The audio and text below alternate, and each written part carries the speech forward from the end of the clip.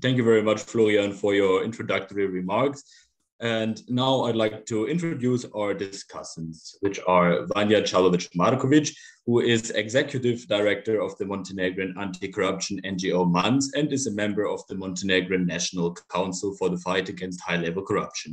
Besides her continuous work in the country, she has also worked as an anti-corruption expert and consultant for different international organizations, such as the World Bank and the European Commission. She studied economics at the University of Montenegro. Jelena Džankic is part-time professor in the Global Governance Program at the Robert Schuman Center of the European University Institute in Florence, Italy, where she is co-director of the Global Citizenship Observatory, GLOBALCIT. Her research interests include citizenship, nationalism, mobility, and migration. She has published extensively on politics and society of Montenegro and the Western Balkans. Jovana Marovic is the executive director of the Montenegro-based think tank Politikon network and worked as an advisor mainly in the field of European integration with different government bodies in the country. Furthermore, she was a research coordinator at the think tank and research group Institute Alternative. Jovana is a member of the working group for Chapter 23, Judiciary and Fundamental Rights, within the Montenegrin accession negotiations for EU membership. She obtained her PhD in political science at the University of Belgrade. Kenneth Morrison is the professor of modern Southeast European history at the Montfort University in the United Kingdom. He was specialist advisor to the House of Lords International Relations Committee for the UK and the Future of the Western Balkans inquiry, and is the author of 5 books, including Nationalism, Identity and Statehood in Post-Yugoslav Montenegro. Thank you very much for joining us here. And now I will hand over to Claudia, who is going to give us an overview about how this evening will proceed.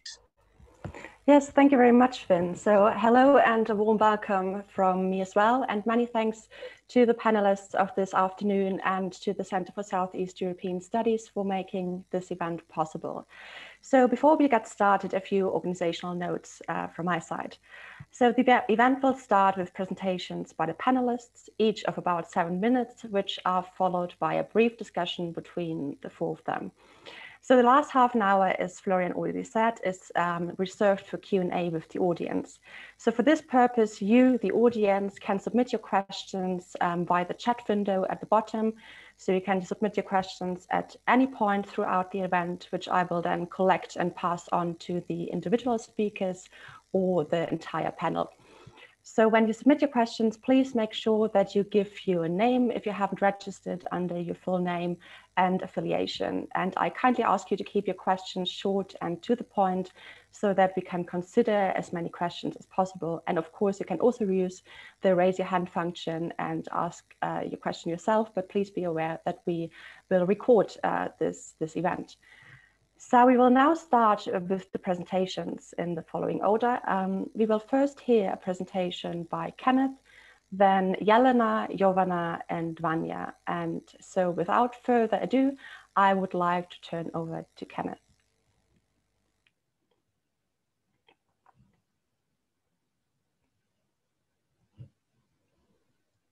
I must unmute myself. Thank you very much for the very kind introductions. What we're going to be doing today is obviously discussing contemporary events in Montenegro, but I'm going to begin by going back a little bit to talk about what's happened since independence in 2006. So of course, tomorrow marks 15 years. Well, in fact, it's the 3rd of June, marking 15 years since Montenegro formally declared independence following the referendum that took place on the 21st of May 2006. Now, of course, I have limited time in which to discuss a 15-year period, but I'll be discussing some of Montenegro's trajectory since the independence referendum, some of the key events and some of the shifts that have brought us to the current situation, which of course we'll have the opportunity to discuss in more detail as we proceed. So if we cast our minds back to 2006 and the Declaration of Independence, well, Montenegro rapidly joined key international organizations. And of course, at that time, the DPS-led government adopted an ambiguous Euro-Atlantic foreign policy orientation with European Union and NATO membership central to it. Of course, we know that the former EU membership enjoyed overwhelming support from the population, but they were more divided over the latter, over the issue of NATO membership. But very quickly, foreign direct investment increased, the tourism sector boomed, and certainly the early years of independence seemed that Montenegro was on an exceptionally positive trajectory, if one didn't look too closely. Domestically, however, the DPS and Milo Đukanovic, who of course rotated between the role of Prime Minister and President with a couple of short sabbaticals, during which he remained, and nevertheless, the chairman of the DPS dominated the political scene. And of course, the argument that was made by some pro-independence campaigners in 2006 that independence would lead to a recalibration of the political landscape and that the power of the DPS would gradually diminish proved overly optimistic. Instead, the DPS became consolidated as a state party, the winners of the referendum and the self-proclaimed guardians of Montenegrin statehood and national identity. And of course, as a consequence, they consolidated their power, though of course they had to rely on coalitions with smaller parties to govern.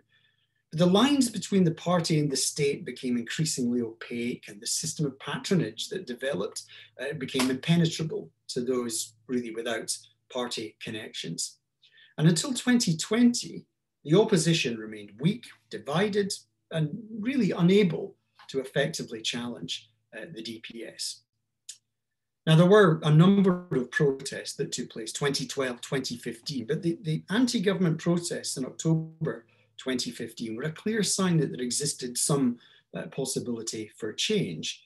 So the destruction of the so-called tent city in Podgorica and the outrage generated by the violence meted out by the police thereafter gave the opposition some momentum, although the DPS, of course, soon regained the initiative after the events outside the parliament building. Of course, there were violent clashes with the police outside that building.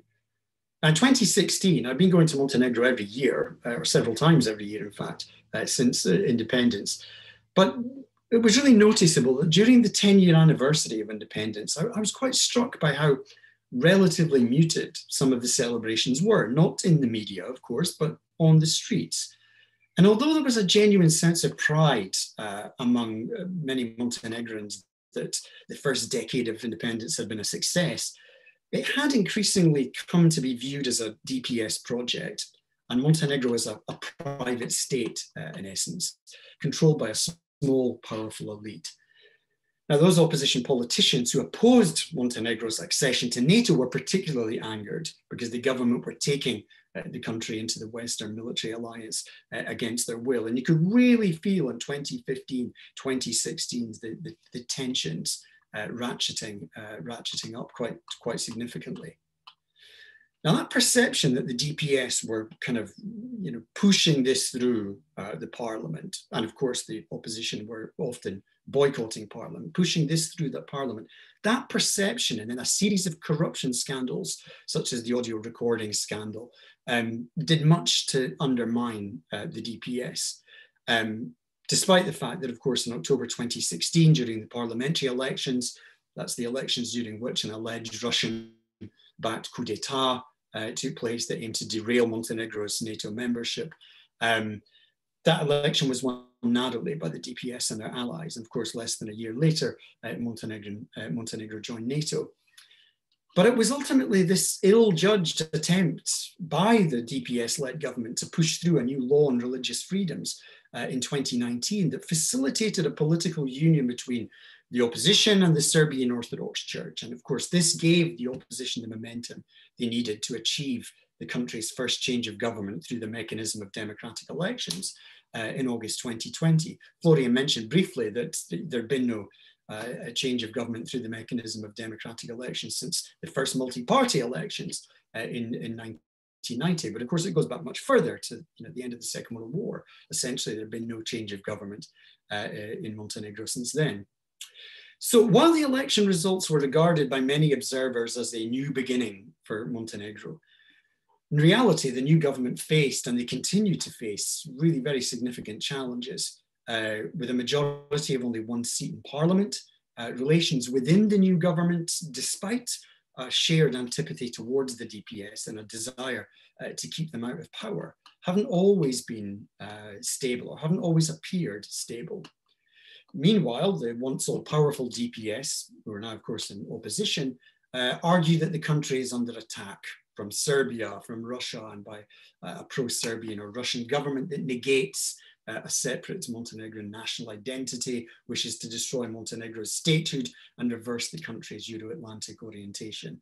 Although there does not, at least at this stage, appear to be a radical change in that foreign policy orientation. So just very quickly to sum up, 15 years after the referendum, Montenegro is still facing some very significant challenges. Corruption and organized crime, which Vanja will talk about in some detail later. The EU accession process has been slower than expected. The new government has a tiny majority in parliament, and the cleavages with regard to identity have become increasingly pronounced. Finally, the economic picture looks less promising, or less than promising, not just because Montenegro's tourism sector has been and will continue to be hugely impacted by the COVID-19 pandemic, but because the country's public debt levels are uncomfortably high. And I'm sure that Vanja, for example, will discuss the Barbo-Yare road construction and the Chinese debt issue separately. So. Thank you very much, Kenneth, for your overview. It was very interesting. Thank you. And now I would like to hand over to Jelena. Thank you. Thank you so much. So good afternoon, everyone. And it's a pleasure to be here and actually not see anyone else on the screen except for my face. But in any case, I'd like to thank Florian, Fynn, and Claudia for organizing this wonderful and exciting panel. So now just brace yourselves, because for the next 7 minutes, I'll tell you everything you needed or wanted to know about the national identity question in Montenegro and never dared to ask. So in other words, I will speak about the reconstruction of identities that are tagged as national ones during the statehood and identity division in Montenegro, highlighting legacies and challenges that this issue poses nowadays. Now, that's the first part of my speech, and then I will move on to briefly reflecting on some of the symbolic elements of governance in the present day that play on and around this national question. In so doing, I will highlight that while we have seen the demise of the DPS after 30 years of governance in Montenegro, we can actually see very similar power mechanics, if you wish, that underpin the national question and keep it alive. And in my view, it is something that prevents Montenegro from truly embarking upon a democratic course. So just for some of you who are not as acquainted with the politics and society of Montenegro, let's try and go back to basics. So what is the national question in Montenegro? It's a tough one, but to put it simply, it's the question whether Montenegrin national identity exists as a separate one, or whether it is a subset of the Serb national identity. Now, Kenneth has written a wonderful book that covers this topic, and it has been covered in some of my own writings. And I guess that many of you here will have read and written about this issue. And obviously, this national identity question has been supported by, let's say, different historical accounts of this issue. But more importantly, these different historical accounts were revived and invigorated in the polarized political landscape in the late 1990s and thereafter. So essentially when Djukanovic progressively embarked upon the quest for independent statehood of Montenegro.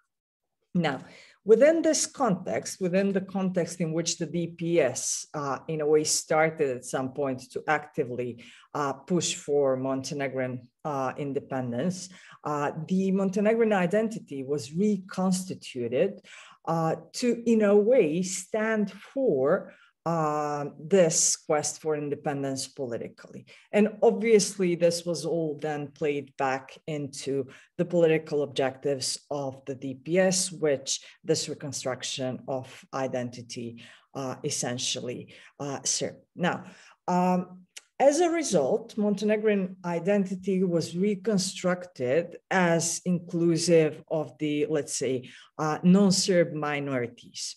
And symbolically, this has been done through matters of religion that we will touch upon, I guess, in the discussion, but also by reconstituting the key symbols of what are perceived to be national categories. So the symbols such as the flag or the national anthem, the various heraldry, et cetera, but also through the question of instituting a separate Montenegrin language.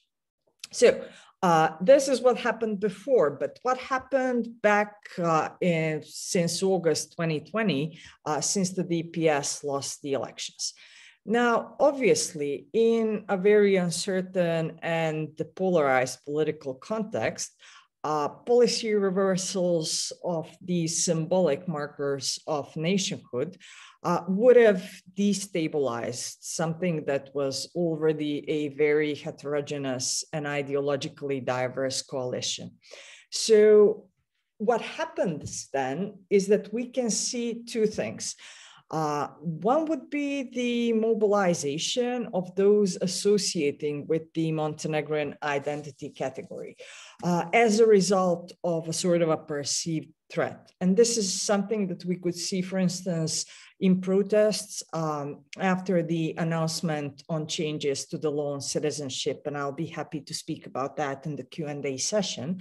And the second have been the elements, again, of this symbolic reconstruction of identity as an affirmation of the political power. So I've briefly touched upon how the DPS has done it throughout the late 1990s and the 2000s, or actually until 2020, if you wish. But also, the new government seems to be employing mechanisms that are not as different from those that have been used by the DPS, but they are a little bit more subtle. So we can see the shift from the red to blue on all the, let's say, communications from the government. We can see the dominance of the Cyrillic script in quite a lot of the official communications. We have, again, the question of church and religion, which has become a part of the government's discourse. And most recently, and this is something that has become very much a subject of political debate, it has been the new Air Montenegro logo. So I guess that there are issues of continuity and change that you can see over there, especially as regards the colors and shapes of this new logo, also at the symbolical level of nationhood for those who have followed the Montenegrin politics in the mid-2000s may remember the discord over the shades of blue between Serbia and Montenegro. So now, just to conclude, national identity, as any other identity category, is obviously malleable. What we could see in Montenegro is that for as long as the national question is incited and kept alive by political elites, there is and will be very little room for democracy and progress, because essentially these divisions best serve the objectives of power-hungry elites. So thank you very much. Thank you very much, Jelena. And now I will pass over to Jovana.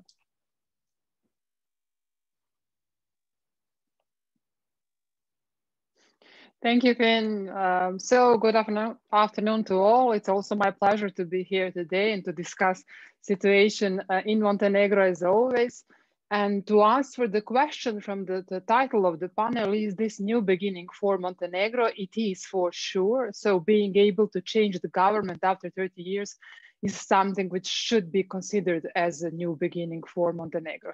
But there are some positive developments, there are some negative trends and developments, and trying to highlight them.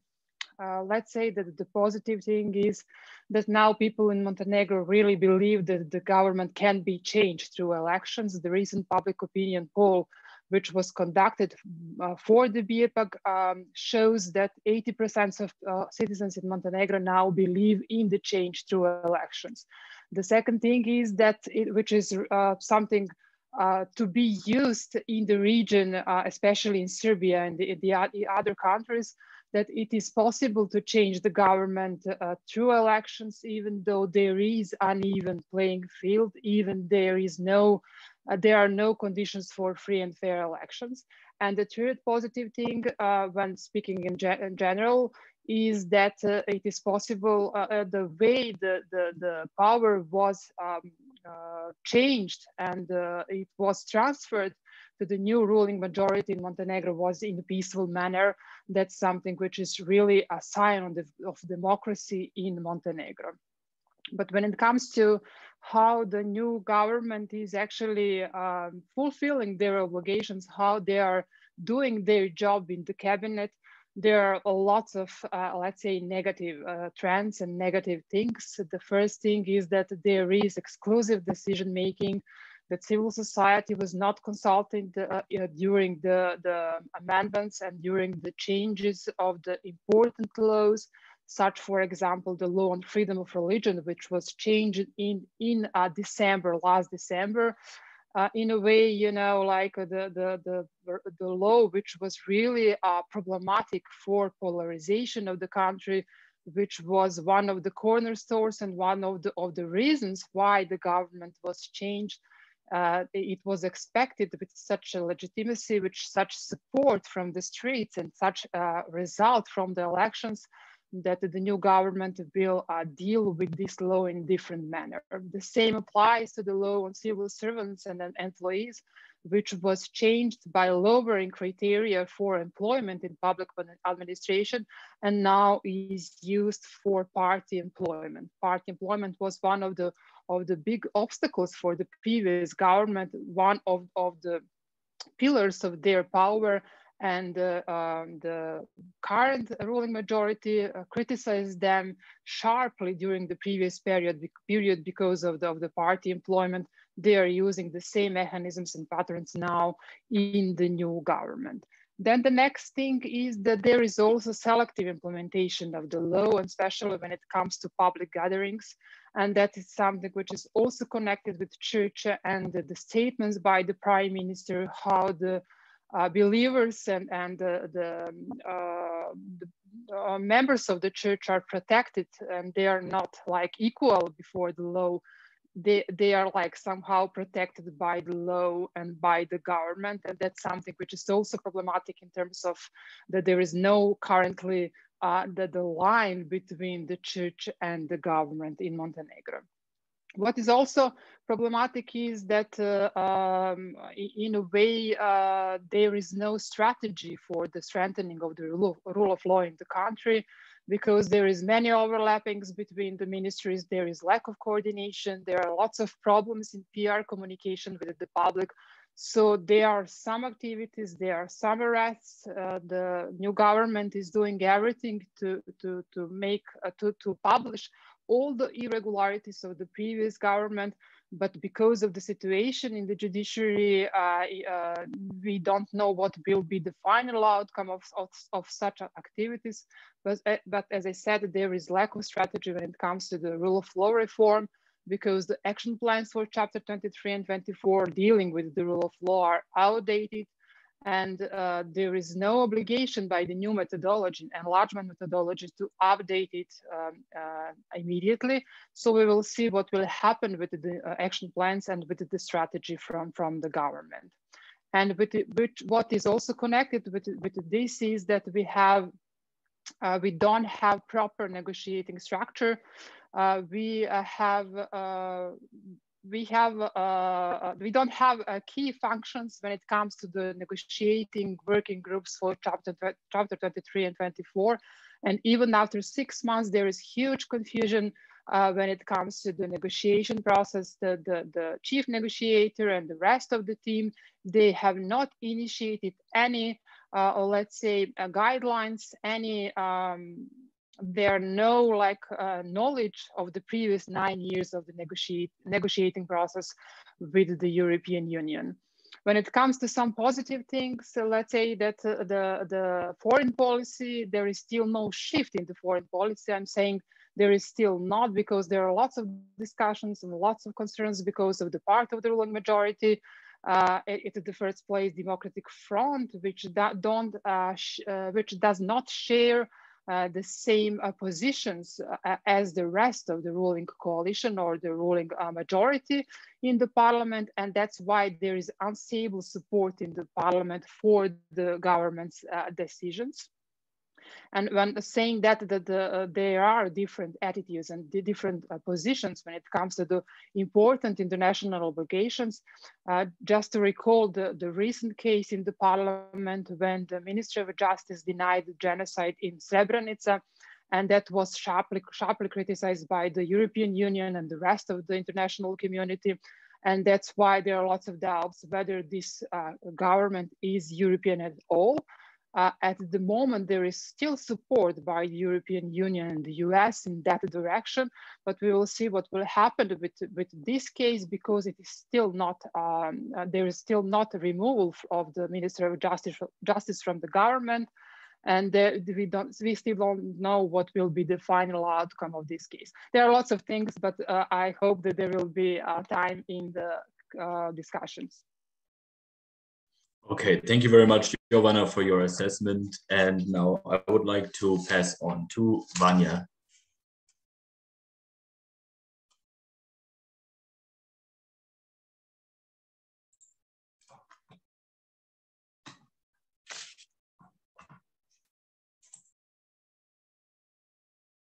Vanja, could you unmute yourself? We cannot hear you. Okay, thank you. That's probably one of the most frequently used words during the COVID pandemic. Can you unmute yourself? Sorry for that. Thank you very much for the invitation. And I have to tell you, I couldn't imagine a year ago that we would talk about this subject. I was one of the citizens who was losing faith that it is possible to have any kind of change at the elections. Not only because of unfair conditions at the elections, but even more because of the captured state. And that's the key problem that the new government is facing now. When they are 6 months in power, they are evidencing that on a daily basis. What it means in practice is that you have some corrupted practices, corrupted interests, or basically private interests, which are incorporated into the laws, incorporated into the government policies. And despite the fact that you have all the evidences that these businesses are bringing harm to the state, while on the other side bringing concrete benefits to certain individuals, you cannot find legal ways to get out of such businesses, because the whole system, the laws, the procedures, on all governmental structures were through years set in such a way to bring benefit to a few who were close to the government. So that's a huge challenge, and it's really, really complicated to find solutions which are in compliance with international standards on one side, and on the other side, which are really responding to the problems that Montenegro has. When we are talking about state capture, another problem which was directly accompanying that issue is employment of people who were loyal to the DPS. Basically, in most positions in the public administration were people who were political appointees. And I'm not only talking about top level public administration, I'm talking about so many of these small level administrative clerks, how to say, who were employed prior to the elections, in between the elections as a favor to someone who was actually supporting one of the ruling parties. So So when the new government changed, they faced with a huge number of employees in the public administration, and they don't know to whom they can trust, or who has a specific knowledge, because some of these people were actually engaged in various trainings provided by international community, and they did develop their capacities. They are the ones who are now making sure that the administration actually works, despite the fact that they were initially employed only on political basis. So can the new government really rely on these people who were appointed due to their political connections, but who did gain some specific knowledge, which is very hard to gain in Montenegrin education system or in any other area of work but the public administration? And that brings us to the third problem. The new government changed some people, especially in the management positions. And initially, even when they were really honestly looking for people who don't have any political connections, it was very challenging to find people for certain positions which were not previously related to DPS, to their tycoons, to organized crime. Later on, as previously colleagues mentioned, later on, unfortunately, they engaged in party employment themselves, mostly due to the pressures coming from the new majority in the parliament. So the new government ended up with new people who don't have any or have very limited experience in public administration.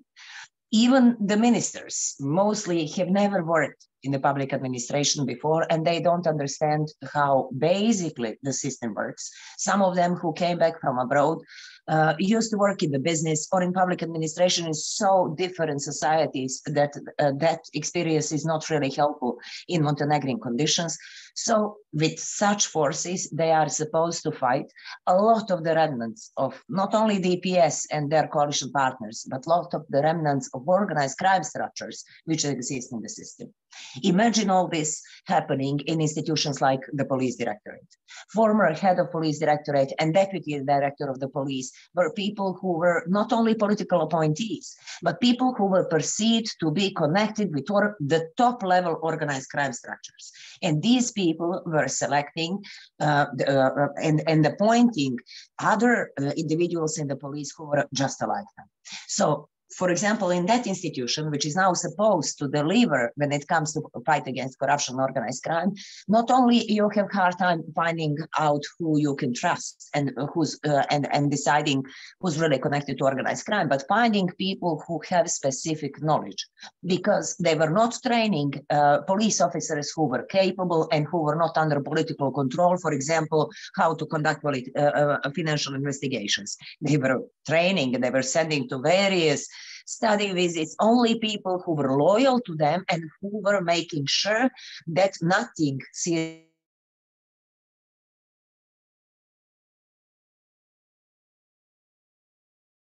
the new government is supposed to work, and their priorities are, as they say, transparency, fight against corruption, fight against organized crime. On the other side, instead of having some kind of strategy and some kind of vision, how to really achieve that and what needs to be done, having in mind of these specific conditions in Montenegro, the government is trying to turn off little fires that are set by mainly by political majority in the parliament everywhere. An additional problem is that they don't live up to their own statements that they're going to increase participation of citizens and increase transparency. We didn't get basic information published yet. Information about construction of the highway, even though we had a deputy prime minister going to the European Parliament and talking about their help regarding such problematic business for Montenegro, the new government still didn't publish anything new when it comes to the highway, anything when it comes to the tycoons from Montenegro which are benefiting that business, or the Chinese company which is involved. And we know that they are continuing with negotiations again behind the closed doors, just like the previous government. And that's really bad. I understand they are in a really specific situation, but this time really needs brave decisions of the government. And one of the brave decisions would be to publish information and to fight corruption in their own among their own members. Thank you very much. Okay, thank you very much. Oh, Vanja, for that perspective. And now, please turn on your cameras, the panelists, please, of course, only in that moment.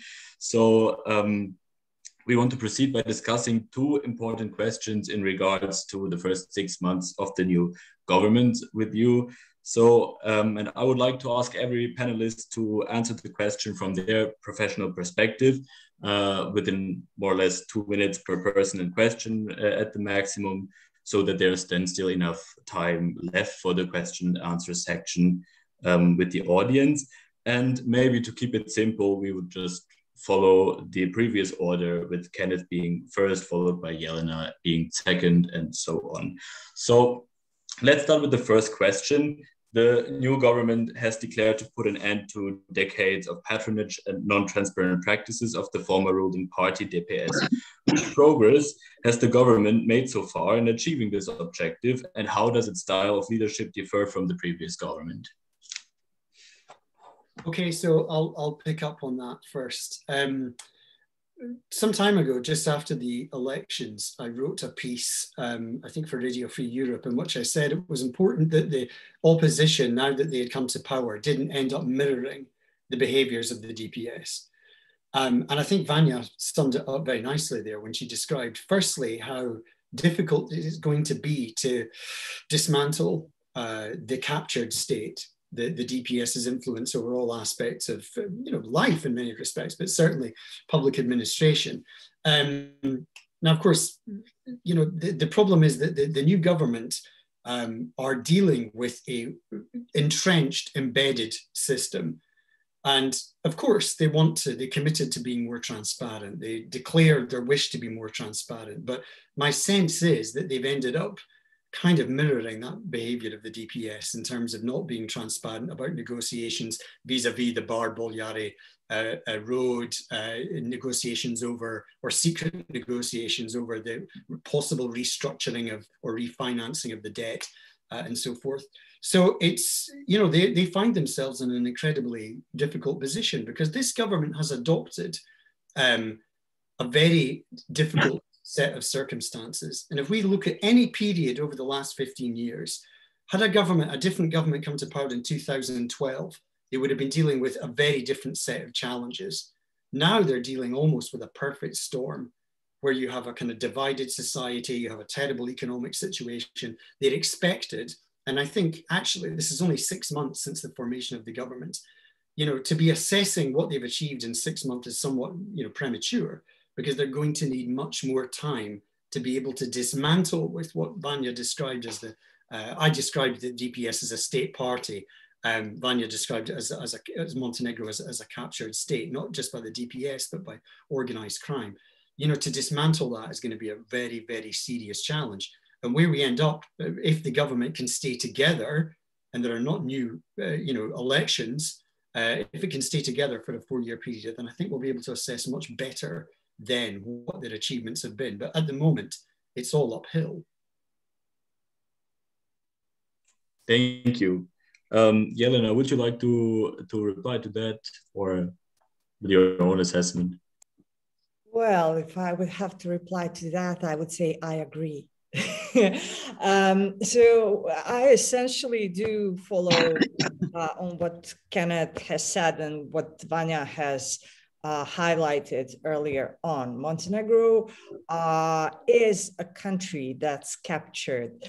It's captured structurally. It's captured in terms of, well, not all, it's captured by the national identity question at the levels of society, at the level of public administration. You have heard at which different layers the state capture has happened, and obviously in the economic context, which are the things that I guess we will also get to talk in this webinar. So in this situation, you have a new government that comes and has to deal with state capture and corruption of incredible proportions. And that new government has very little experience in governing, and let's say it has none.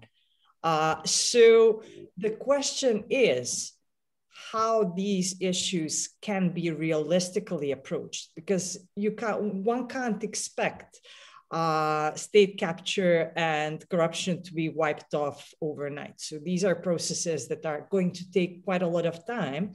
And to be honest, my question is, but perhaps this is a question also to Vanja, to what extent does the new government have the capacity to actually deal with the issues of the captured state, experience and capacity? So this is perhaps the key concern that Montenegro is facing, how to dismantle a captured state while retaining those resources that she has mentioned, people who have been educated to run the administration.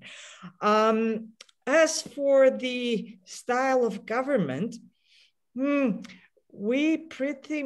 I can see actually quite a lot of similarities, and this is something that Jovana has touched upon when she also talked about the different legislative procedures that have been done beyond the eyes of the public. So I think that we need to essentially think about the possibilities and the challenges that the new government meets and their capacity to actually deal with them in the future. Thank you. Thank you very much, Jovana. I think that the government should start with the easy tasks, meaning that to include civil society more, to consult civil society more, to be more transparent, to have public discussion as a regular thing. You know, they have to inform the citizens about their own activities. They have to produce some strategies in order to build the structure, to build the rule of law culture.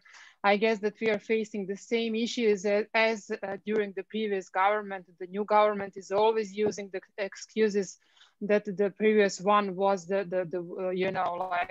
was a war, that now is a better situation than it was with the 30 years ruling of the DPS, and how they are now doing whatever they can to improve the situation, but it is still not enough because of the captured state, captured institutions, because of the situation in the judiciary, but at the same time, they are not initiating the dialogue with the opposition. The opposition is now also boycotting the parliament. So we are facing the same issues all over again. Polarization is deepening.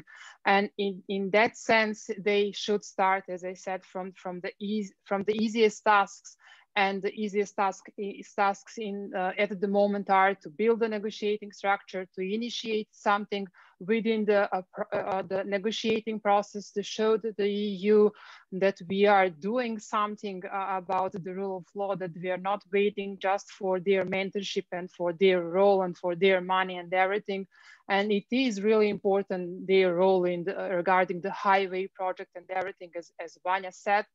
But in that sense, you know, this is also a geopolitical question, and we are also facing not just influence from China, but as I said, from Russia and the other countries. And it's also important on a daily basis to prove that we are really there is still commitment about the European integration process, but you know, like the reconstruction of the government and everything should follow this example, which I already mentioned about the Ministry of Justice, and about like first things first. Our international obligations are the most important thing at the moment, and then to keep with the publishing of the irregularities from the previous government and the rest. Okay. Thank you very much, Jovana, and please, Vanja. Thank you. Well, first, I think when it comes to transparency, it's much easier for the new government to publish information about corrupted businesses of the previous government than it is to publish about their own work. So that is going to be a test for them. But even now, we are seeing that some of the information that are related to work of the previous government, the new government is not publishing, for example, these deals not only related to the highway, but also related to the oil extraction and exploration on the coast and some other issues. I really expected that priority of most of the ministries will be to publish much more information and to involve public in not only in decision making, but also in identifying what happened in the past so we can understand why some of the problems occurred. Unfortunately, that didn't happen. I think that the government doesn't have capacities and doesn't have experience needed to fight corruption and organized crime of such level. But on the other side, if the government has a vision and if the government has political will, there are a lot of those who could help us with experience and with capacities. In particular, I'm sure that international community is looking for some really bright example in the Balkans. And if this government can learn and can show that they are interested to learn and willing to really fight against corruption and organized crime, but not selectively, including among themselves, then we can expect that we will benefit from that international support. I really think that we should look for concrete for experts who worked on concrete cases, who would help us working on some particular cases, because we don't have enough time for trainings and long-term capacity building projects, which are usually provided by the international partners. So I think working along with their experts, with their police officers, with their prosecutors would really make a difference. But for that, the government has to show the vision. I think that we can hardly expect that in this year, where they are having so many political challenges together with economic challenges and all the others, that this year they're going to make some significant steps forward when it comes to legislation. Even the budget is not yet adopted by the parliament, but on the other side, showing us a vision, what they want to change, how they want to change it. For example, this law on illegal enrichment, we have 2 draft versions of that law which were proposed by political parties. Both of them are terrible. We have never heard from the government. Is that what they're going to use to work on it, or they're going to use some international experiences? I mean, showing us any directions where they want to go. That would be, I think, important for involvement of international community. Okay, thank you very much.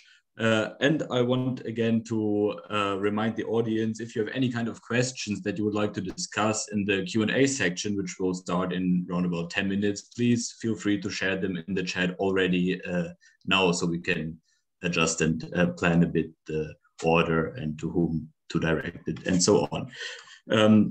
Right, thank you. So now for the second round of discussion, I would like to pick up on the aspect which actually all of you mentioned, which is the predominance of the DPS party. So after the elections in August 2020, the new parliamentary majority announced that the days of the DPS predominance were over. So how realistic do you think that this statement is now, that 9 months have passed since the elections took place, and what is now actually left of DPS strength, and what does that actually mean for the functioning of government? Okay, so Kenneth.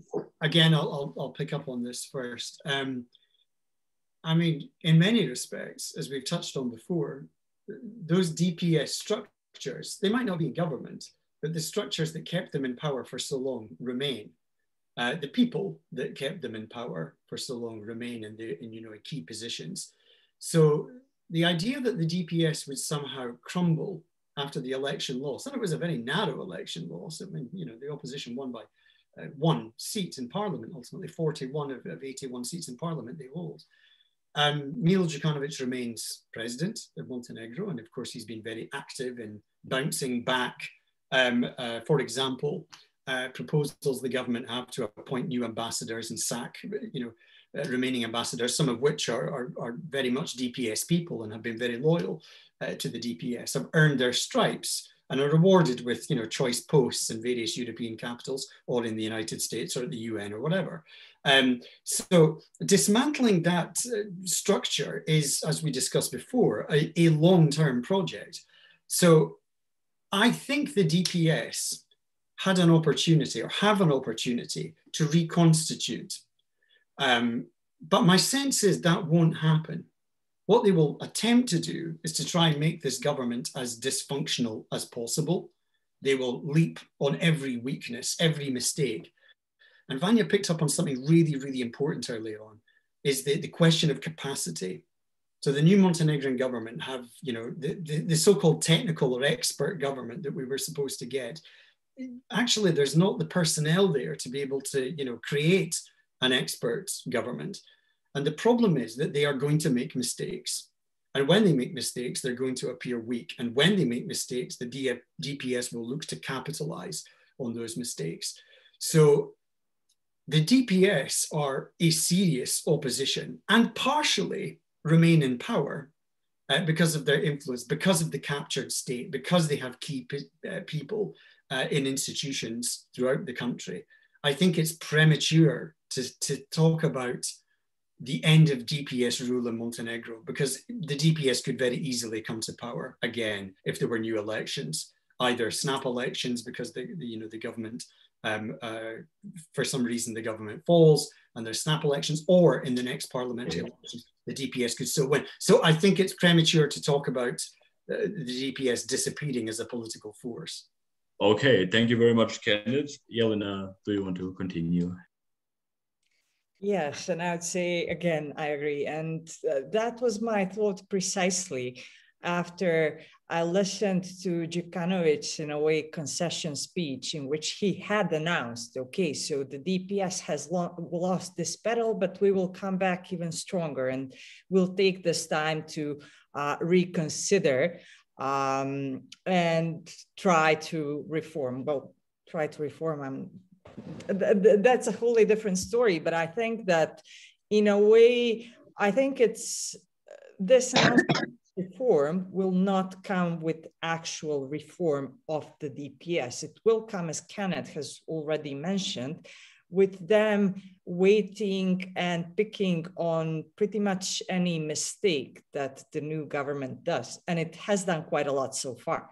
So I think that in this sense, this absolutely does not signify wiping off the DPS from the Montenegrin political scene, because it has been entrenched so much. It has captured the state and it has captured society. What I guess the elections have done, have weakened its political influence, but I guess there will be a lot of time and a lot of engagement, which Jovana has called for from the civil society, is going to be needed for the DPS either to completely reform itself or to be substituted by some new democratic forces. Thank you very much, Jelena. Jovana, please. Well, DPS is still keeping their electorate, but I think that that's their limit. So I think that there is no chance that DPS can form the government alone or with the minority parties in the near future. That's the first thing. The second thing is that they are still controlling, as you already said, there is huge political influence of the previous government over the previous ruling majority party. Over the judiciary, they are still controlling the public broadcaster, even the agency for anti-corruption agency. So they are still there controlling some important institutions in the system. And as you already mentioned, the president is there, you know, like from time to time, he's refusing to sign some laws and everything. So preventing like normal work of the government. The new government is still, they need even the DPS, for example, for the dismissal of the Minister of Justice, and they will need DPS in the parliament for the reforms in the judiciary. That's why we need like two-thirds majority in the parliament for important decisions, and the new government, new majority, has to initiate dialogue for important reforms in the country with the DPS. So DPS is still strong in a manner that there are some processes which are still influenced by them. But as I said, they don't have like natural coalition partners for the next elections. and at the moment they don't want the snap elections because of their chances to get back to the power. So basically, they are still strong, but they don't have a chance to be again power in the next future. Okay, thank you very much for this assessment. And please, I will hand it on to Vanja. Thank you. I think the first problem of DPS is very low coalition capacity. As long as Djukanovic is at the top of DPS, they will have huge problems in finding any new coalition partners in addition to those that they traditionally were cooperating with. I think that I don't think that DPS is going to decrease its political support significantly, but on the other side, it is going to be very interesting seeing them at the elections where they are not enjoying various benefits of being in power, using public resources, using public functions. We shouldn't forget that the DPS voters are used to getting certain benefits in order to vote for their political party. Once they are not able to give them that, we are going to see how they're going to behave. On the other side, I don't think we should underestimate the interest of organized criminal structures which are cooperating with the DPS, not only those operating from Montenegro, but also from other countries, and political interests of some countries. So in that sense, I really don't expect DPS to show that they're going to significantly change. While on the other side, it will depend very much how the new government will behave. If they decide that they're going to make some murky deals with organized crime structures, then that might strengthen them and weaken DPS on the other side. But is that the price that we should pay for DPS not returning into the power? I really hope not. And I really hope that it is not going to happen. On the other side, what we have to be aware of, and what I think is really good for this society, as Kenneth mentioned, that DPS is going to be the best opposition that we ever had, which is bad news for the new government, but I think which is good news for the society. The problem is that the power that they have, DPS is using to increase nationalism, because they cannot really justify even some mistakes made by the new government. DPS cannot really talk about the substance of the reforms because they made so many mistakes in the past that now it's so hypocritical. So they stick to the national topics, and unfortunately the government is giving them a lot of materials for that. Okay, thank you very much, Vanja. So thank you everyone, all discussants, for the presentations and your assessment in the discussion rounds now. And now I would like to hand it over to Claudia for the question and answer section for the last 30 minutes. Thank you. Yeah, well, thank you very much, Finn, and thank you very much, Kenneth, Jelena, Jovana, and Vanja for your presentations and the discussion. So we are starting to get questions coming in. So what I will do is I will take about 3 to 4 questions at a time and sort of summarize them for you and ask either the panel or individual speakers to answer the questions. And of course, we can also take questions, direct questions from the audience. So there's one interesting question from Zuzana Vujovic, who asks, I'd like to hear more about the role and position of minorities in the current government. So do you see an earnest commitment to minority rights from the current government? So Jovana, I wonder if you want to take this question, and then if anyone else wants to weigh in.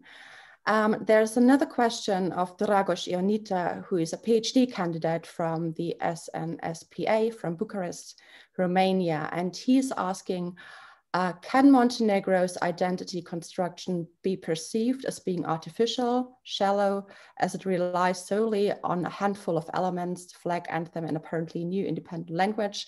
And could political pressure to internalize the new identity prove to be harmful on the long term in terms of adherence to the population, to national values and goals, both internal and external?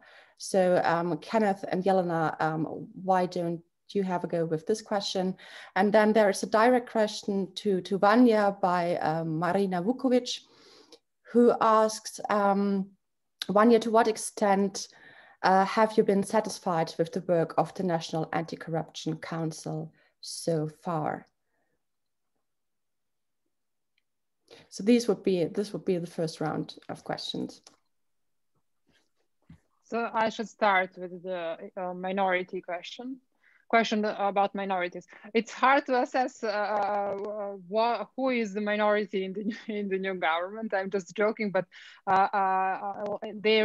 are some rumors that the people in the government were selected and they are close to the Serbian Orthodox Church.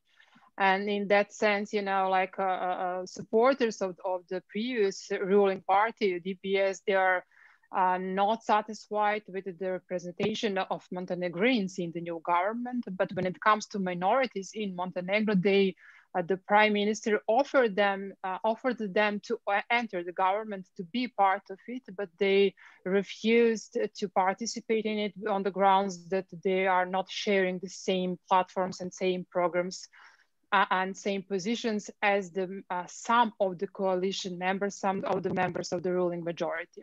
There are lots of tensions in the public and on the social media and about the minority rights, about some shifts in some ministries, about, you know, like switching the education, the programs in the primary and secondary schools and many other things. And there were lots of incidents after the elections targeting minorities in the country. So I guess it's not like that the new government is showing the picture about inclusion of the minorities in the right way at the moment.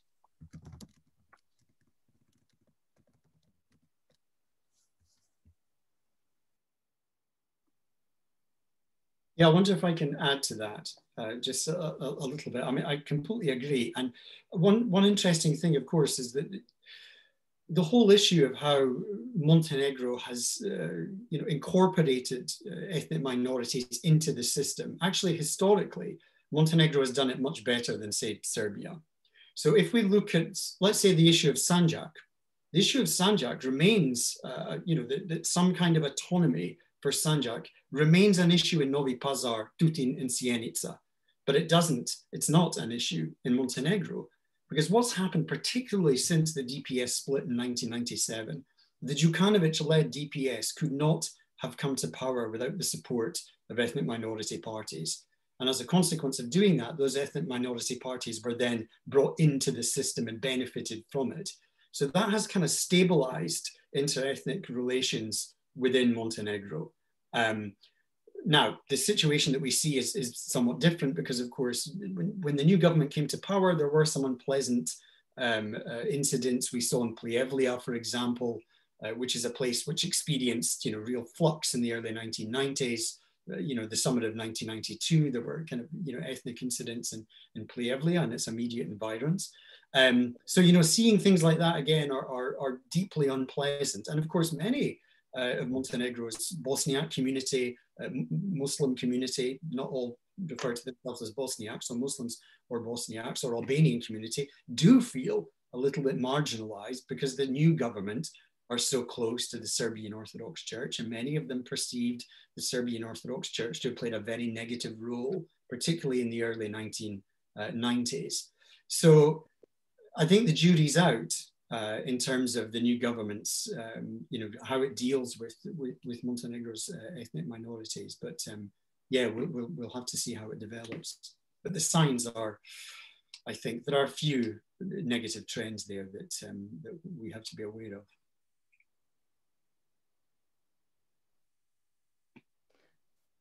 Okay, thank you so much.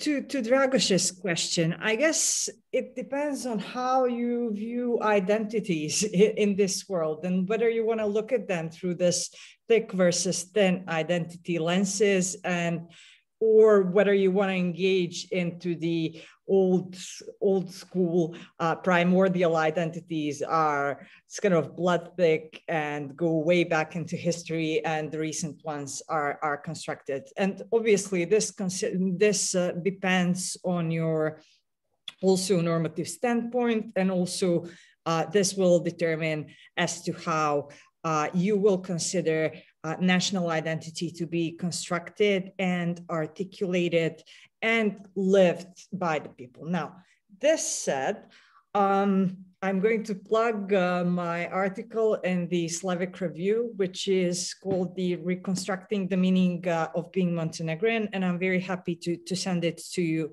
if you would like to read it. I think that it's not about these shallow elements, because if you think about it, it's more about the narratives. And as I've mentioned in my first speech, narratives of Montenegrin history can be interpreted in one way or another.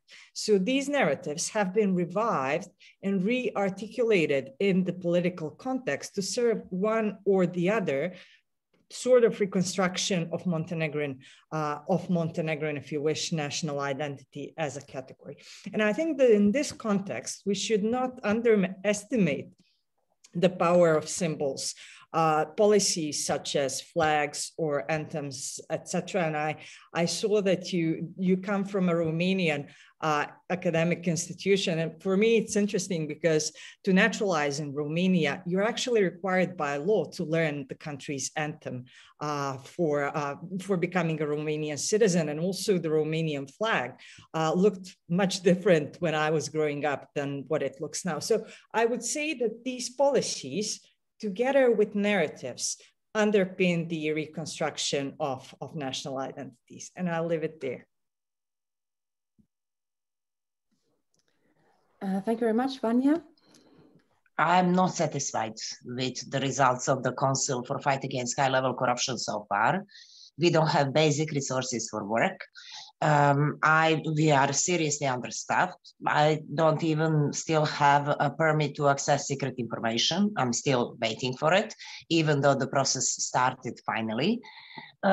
I don't feel that all the ministries give a fight against corruption the same priority, especially some of them. And I really think that it can be done much faster and that it's overly complicated for no good reason. I'm still trying to understand why is that happening. And I have to tell you that as for those that already know me, it's not going to be a surprise. I'm not giving up easily. So I won't give up this time either easily. And I mean, the government can cooperate, or I can challenge and push the government just like I did with the previous governments. I hope that this time it's going to be a cooperation. So I hope that in the upcoming months, we will have some much more concrete results than we did before. By now. So thank you very much. There are quite a lot of questions coming in through the chat. So I would suggest to take a second round of questions from the chat, and then in a third round, we can see if somebody wants to ask a question directly. So Peter Trach is asking a question directly to Jelena.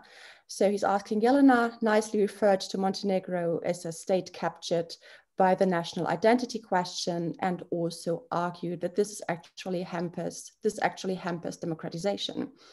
So do you see any difference with the change of government when it comes to this aspect, so the dismantling of state capture in this regard? Then there is a second question from Elizabeth Roberts, and this is to all speakers. How much confidence do the panelists have that the government can override the obstructionist stance of the DF on certain issues, for example, over the dismissal of Leposavic, and advance the genuinely pro-European agenda to which they are formally committed? And then there is another question from Sonja Dragovic, who asks, what are the chances the new government will actually look for support, both in Montenegro, civil society, and abroad, in order to respond to all those difficult challenges? For now, it seems they are reluctant to actually open up these processes. So why should we, or why we shouldn't expect this to change? So Vanja, would you like to take this question? And there's a question also about foreign relations which ties into this one, which is from Gunther Fehlinger, who asks, Montenegro needs a new beginning as EU member state in 2024. So my question is, what are the obstacles for Montenegro to become a EU member in 2024? and to form a European consensus in Montenegro. So Jovana, I was wondering if you would like to take this question.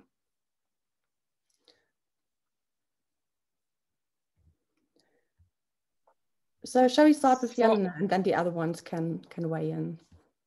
Okay.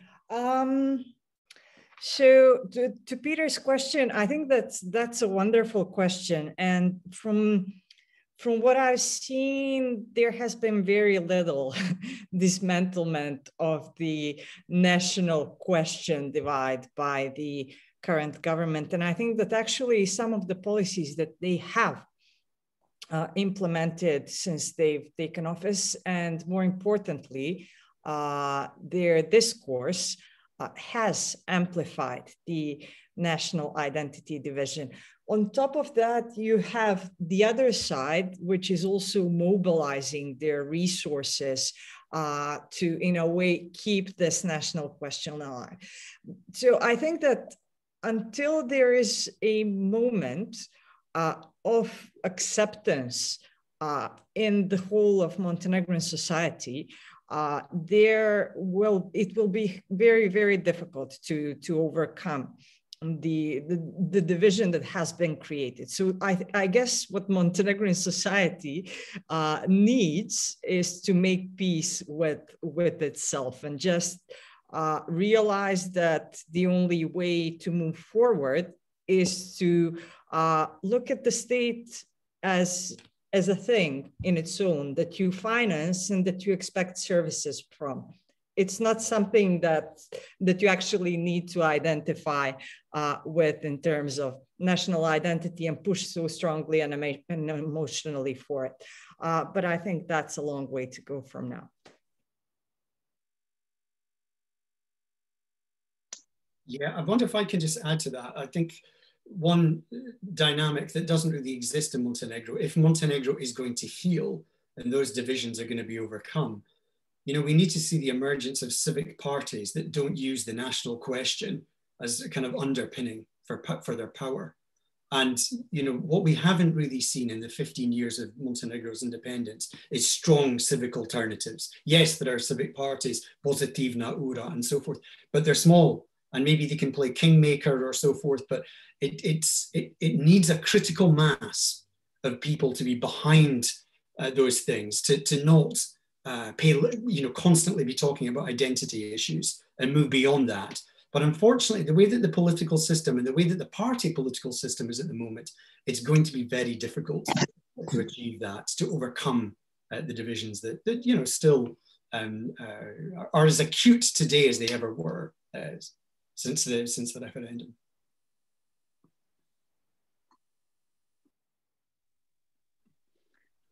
So the question about the EU membership and the prospects of Montenegro joining the EU in 3 years, I guess that there is no chance that Montenegro will join the EU in 2024, because we are not able to fulfill interim benchmarks in period of 3 years. And even though that the new government will have a better approach and better activities and better track record and everything, you know, the ratification period lasts for a year or more. So I guess that it's not just that the whole membership story depends just on Montenegro. It's also on the EU, because they don't have strategy for the Western Balkans at the moment. And what are the guidelines for application of the new enlargement methodology in Montenegro? It's not something which is new and which is the basis for strengthening the rule of law in the country, and the rule of law is precondition for progressing in the negotiation talks. So at the moment, it's not quite clear how this whole story about the fulfillment of the interim benchmarks will go on. We need to update the action plans for chapters 23 and 24, and that will be judging by the knowledge and experience of the new government. This will last not forever, but for some period of time. So we need to define new mechanisms. We need to adapt the negotiating structure to the new methodology. And that's something which is complicated in a technical manner. And the other part of the story is that we still need this political will to show concrete results in practice and to overcome non-democratic practices which were somehow connected with the previous government.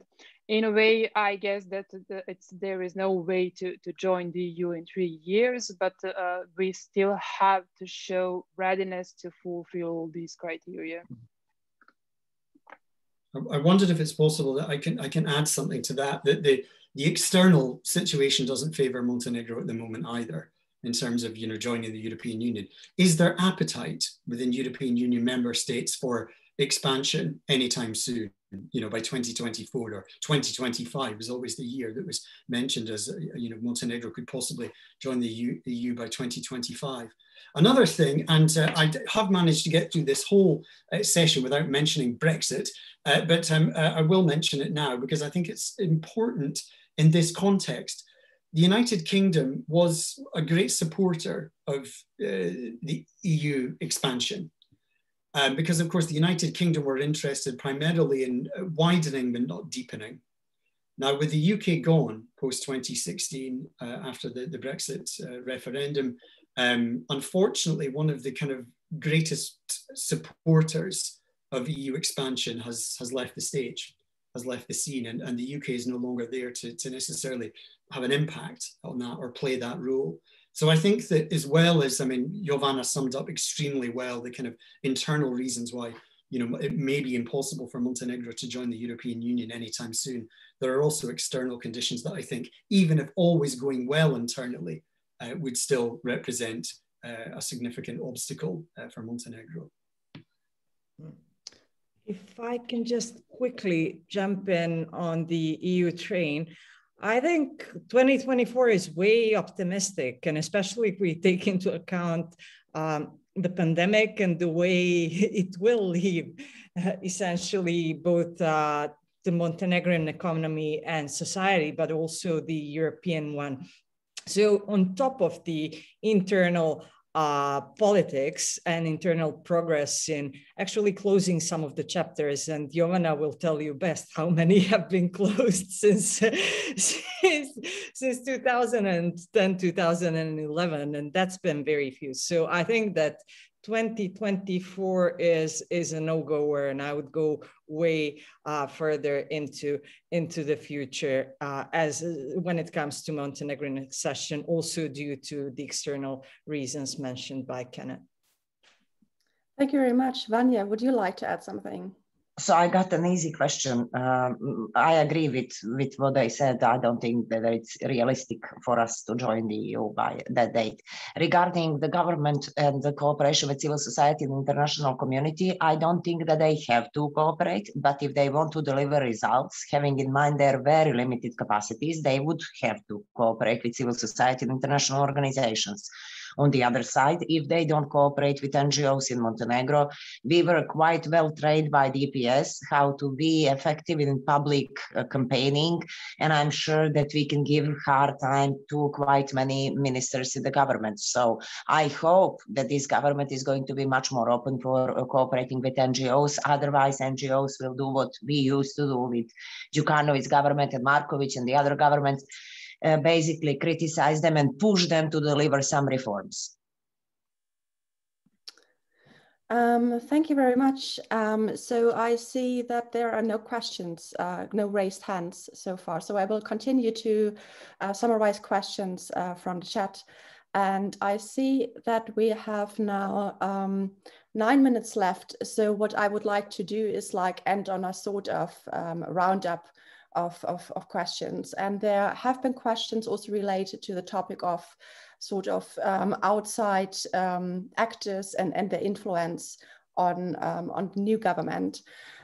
So there is one question by Cheryl Cross, who asks, how do you see identity in relationship to the role of major external actors, so Russia, United States, EU, China, and others, influencing political developments today and in the future of Montenegro? So, and she continues, should or could the United States or NATO or EU, or suppose all of them, be doing something more or differently to support the rule of law, development of civil society, and economic growth in Montenegro? So this is a question to all speakers. And then I think one question from our side, because I think we haven't really gotten into so far into the issue of the Serbian Orthodox Church. So we already, so Kenneth already portrayed the influence of the Serbian Orthodox Church in mobilizing voters ahead of the 2020 elections. And also Jovana, you portrayed the big influence of the Serbian Orthodox Church in the current government, even saying that they seem to be outside of law or protected by law.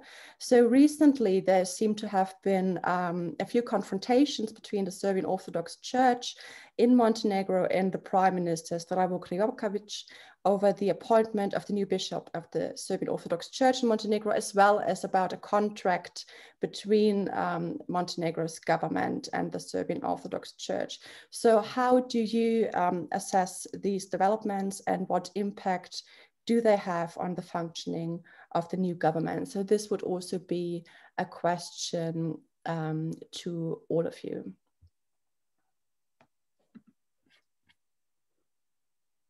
So who would like to have first go?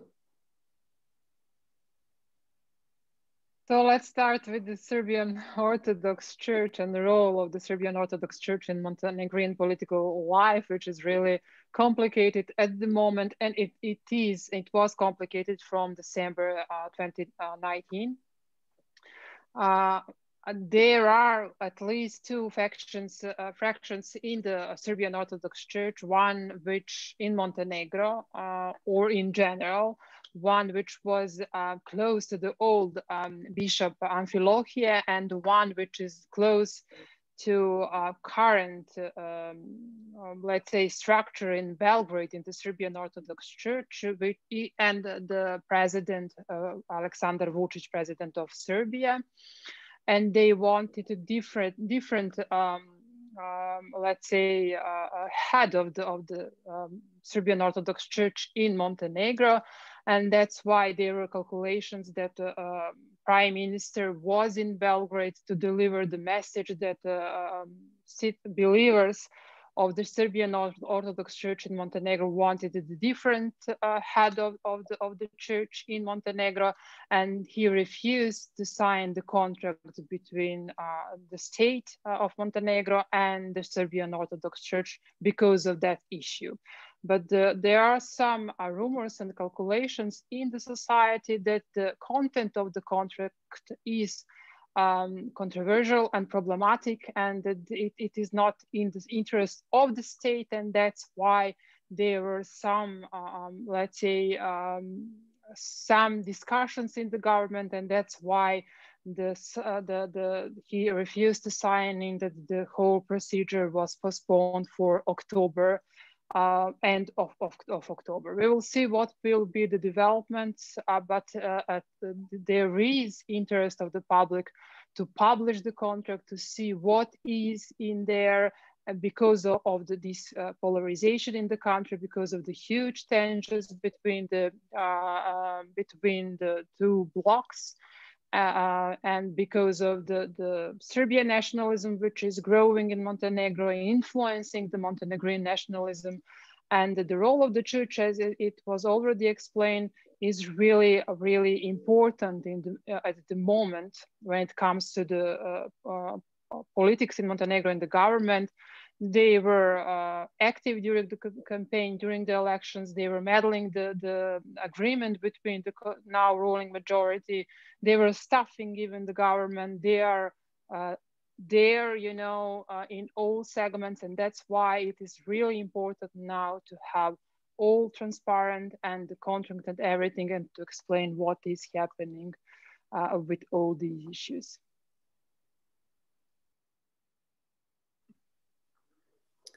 Thank you very much. Anyone else want to weigh in? Okay, I may comment on it, but from a bit different angle. When the church started organizing the protests following in December, you know, the law on religious communities was adopted in 2019. So the church started the protests, and the protests were ongoing during the election campaign. Therefore, we were monitoring whether the funds used for the protests are somehow used for the election campaign. And I can tell you that there is no provision in the law on financing political parties that was violated by the church, but that behavior and that situation certainly did show us that there are loopholes in the law that could be heavily exploited by third parties, that could represent a channel for financing from abroad or from various structures, including the organized crime. And that's something that really concerned us. When it comes to the role of the church, it is obviously that compared to the previous period, the church has much more influence over the existing government. Even the statements given by the prime minister frequently sound like they are given by some priest or some official of the church. And unfortunately, even some of the statements which were related to women's rights and women issues and similar were quite conservative and obviously influenced by the prime minister's religious beliefs. And of course, he has a right to his religious beliefs, but there is a problem when you mix your own personal beliefs with the job that you are doing, because his job and the job of the government should definitely have nothing to do with the religion. We saw the mixture, just like before, you know, we had this blurring the line between DPS and the state. Now we are having blurring the line between the state and the church. And that's one of the big challenges that the new government has to cope with. From what we are hearing is that most members of the government are actually connected to the church or to prominent members of the church, like through their family connections, which is then bringing us to that discussion about patronage, whoever it is involved in this case, the church, which is obviously not the path that the new government should follow. Okay, thank you very much. So we have 1 minute left. If you, Jelena or Kenneth, want to add a short comment to wrap the discussion up. Yes, just on the issue that we haven't touched upon, it's this issue of external actors. And I think we need to think about the importance of the different actors in the context of this East-West narrative that underpins different identity issues. But I guess when it comes to resources, it's a whole different story. And these resources obviously can be purpose-specific, different investments that have over the past 15 years been done in Montenegro. So in that sense, they can collide with the narratives of the East and West, and also the reconstruction support. Now, quickly, because we are running out of time, the question what the EU and NATO should do in this respect is difficult. Because the question is, what is the actual ultimate objective? Beating whatever these other external actors, or actually helping Montenegro to democratize? And I think that these could have very, very different strategies and approaches. Thank you very much. Kenneth, do you have a last word?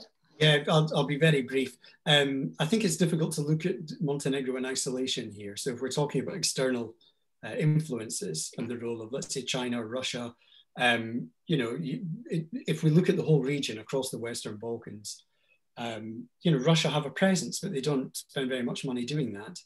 But what is their objective in the region beyond keeping it relatively, well, not unstable, but unable to move on towards either EU membership or, in the case of some countries, NATO membership? So it really plays the role of spoiler in the region.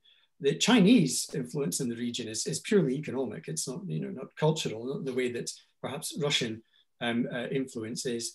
And across the region, we see, as part of the Belt and Road Initiative, you know, countries becoming increasingly indebted to the Chinese as a consequence of those projects. So that's an entirely different form of influence. I have to say, just by ending, the United States, of course, has been really certainly during the Trump presidency, wasn't particularly active in the region.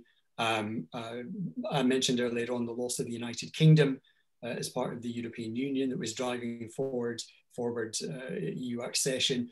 You know, and I think that it's hard to see how the EU and the United States can immediately reverse the geopolitical shifts that have taken place over the past 5 or 6 years when frankly their eye was perhaps off the ball. I'll leave it there. I know we're short of time. Okay, thank you very much. So, okay, that is it. There are many more other great questions coming in, but our discussion has now reached its end. So I want to reiterate my thanks to all the panelists for their participation, of course to the Center for Southeast European Studies and to the audience for a very lively discussion. So I personally have learned a lot, and I assume the audience has as well, and I encourage you to read all their books and latest publications, and a good evening to all of you, and thank you again. And the final words belong to Florian. Well, thank you all. Thank you to Fynn and Claudia for moderating this discussion, and our panelists for joining us from Montenegro and elsewhere. I guess we'll have to have a continued discussion, another panel, maybe in 6 months' time. And of course, until then, many events at the Center for Southeast European Studies you can join us in. Just look at our website at the University of Graz, and hopefully see many of you at future events online or live in Graz as well. All the best to all of you.